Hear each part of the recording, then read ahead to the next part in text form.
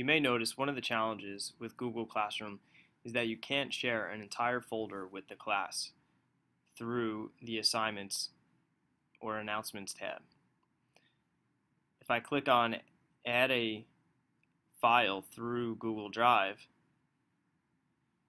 you'll see that I can't just add an entire folder. The Add option is not available.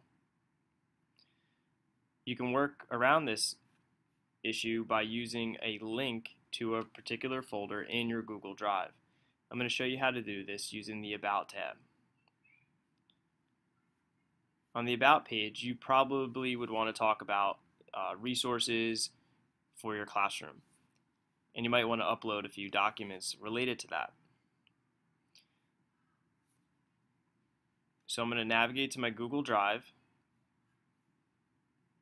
Here's the folder that I'd like to upload to Google Classroom. Right click on it to get your options. Select the Share option.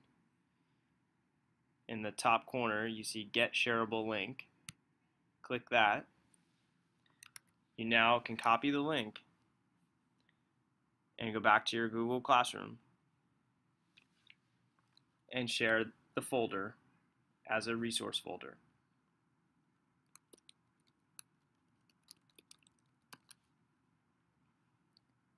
Click the option for attaching a link, paste your link, click Add, and click Post. And there you go. This folder is now accessible to anyone with the link, in this case, through Google Classroom. All I did was just click on it, and now you can see the documents that are in this folder, and you could open up any one of those.